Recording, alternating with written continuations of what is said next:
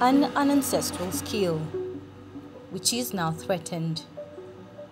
In Gariane, in northwestern Libya, also known as the capital of pottery, this has long been the pride and joy of the town. The ochre earth drawn from the neighboring Jebel Musa Massif is transformed into clay before being shipped into a dish, pot or jug. This is part of our identity and part of the specialities that express the identity of Libya.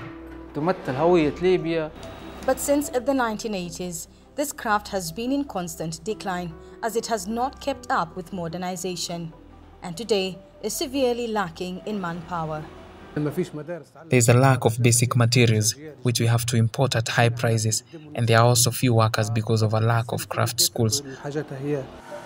With an aging workforce and increasingly tough foreign competition, as well as products imported at a lower cost from Turkey and China, it is difficult to be competitive in a country which has been in the grip of chaos since the fall of the Gaddafi regime in 2011.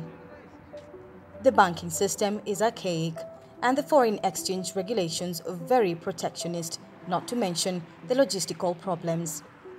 Despite everything, some people still have faith in Gariane pottery and are banking on online sales to save it. We try to make it easier to transport the pottery to Libyans living outside the country, in Britain, Germany, America and Canada as a first step.